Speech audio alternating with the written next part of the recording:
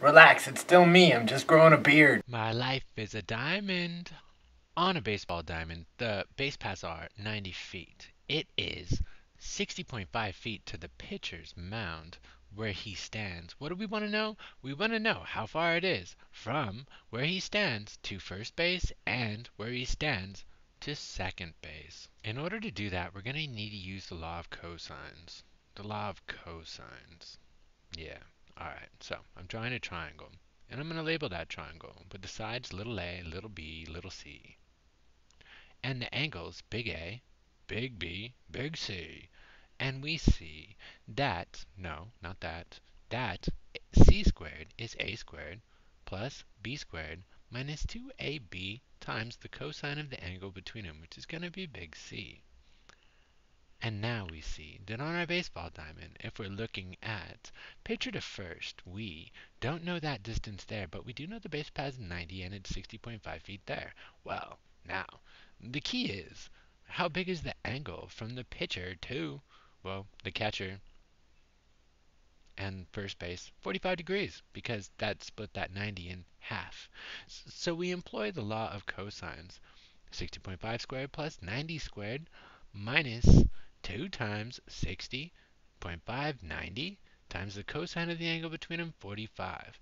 Now when we pound this out, we're going to get x squared. X squared turns out to be 4,059.6-ish. Check me on that.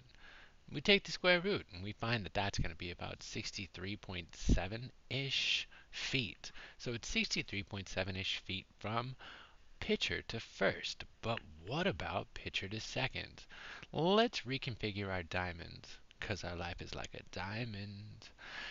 The base paths are 90 feet from home to first and first to second. And what do we know? The pitching distance is 60.5. We're trying to find that distance there, D. And we refer to a 45, 45, 90 triangle. Why not make it easy? That says if the sides are a, then the hypotenuse is going to be a roots of 2. Now, let's relabel with the configuration we have. 90 for one base path, 90 for another base path. That is going to be 90 roots 2 from home base to second. That's how far the catcher would have to throw.